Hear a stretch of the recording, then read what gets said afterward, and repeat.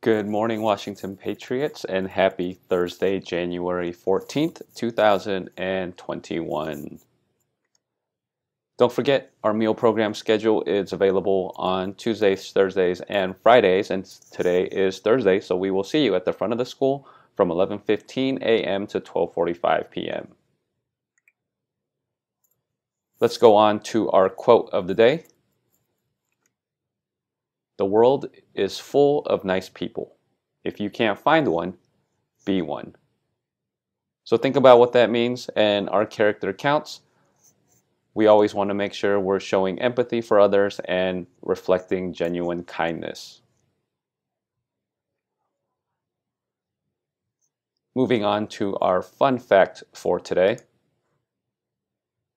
Have you ever wondered why cats do not like water? Some say domestic cats hate water because they aren't around it early in life. If cats don't spend much time in water as kittens, they're more likely to be afraid of it. This is a common problem because many pet owners don't bathe their cats since felines groom themselves. Another explanation has to do with evolution. Cats are what experts call semi-domesticated. That means they still have some instincts from their wild ancestors. Cats don't like surprises, and they like to stay agile in case they need to escape a threat. Wet fur can weigh a cat down, making them move slower. That means cats may think water puts them in danger, making them less able to run away if they need to. Do all cats hate water? No, of course not. In fact, several members of the feline family like water a lot. This is especially true of large cats that live in hot climates. Tigers, jaguars, and leopards are good swimmers. They often go for a dip to cool off on hot days. Let's check on our journal topic for today. What clothes do you think are the most comfortable?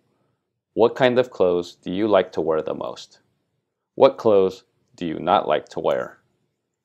I think the most comfortable piece of clothing for me is probably a sweatshirt.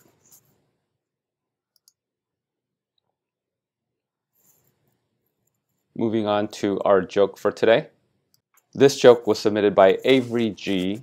at Washington in Mrs. Pena's class. What did the snail say when it was done with something? Snailed it. And now on to our distance learning expectations for today and the flag salute.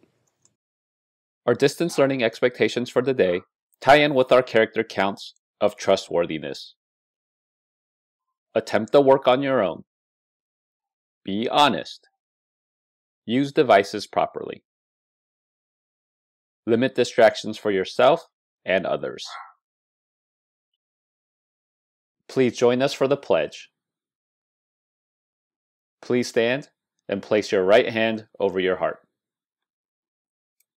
Ready? Begin. I pledge allegiance to the flag of the United States of America and to the republic for which it stands, one nation, under God, indivisible, with liberty and justice for all. Thank you, Washington Patriots.